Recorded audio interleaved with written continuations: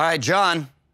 Dimwitted Donna did it again. When asked the difference between an English setter and an Irish setter, she said, well, one's English because it likes tea and scones, and one's Irish because it likes blank and blank. What'd you say? Whiskey and cabbage. Hey.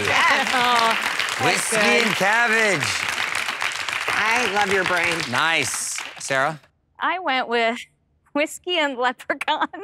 Hey, that's a match. You know what? That's a fantastic answer. Great answer. Caroline?